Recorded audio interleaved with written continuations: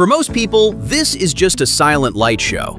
But for a very small part of the population, it sounds like this.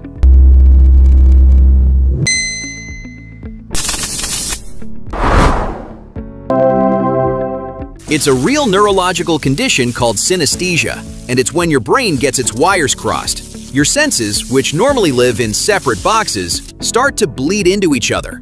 The most common form is associating letters or numbers with a specific color, but it can get much, much stranger.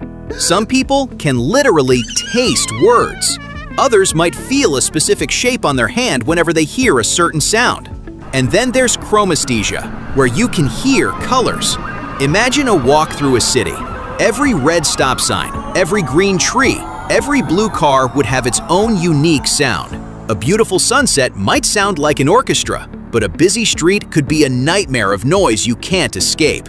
Scientists think this sensory cross-wiring might be linked to creativity. Many famous artists, writers, and musicians are believed to have had it, like Vincent van Gogh, and even modern artists like Pharrell Williams and Lorde, who use their perception of color in music to build their songs. So the next time you see a sunset, take a second. Don't just look at the colors. Try to imagine what they would sound like.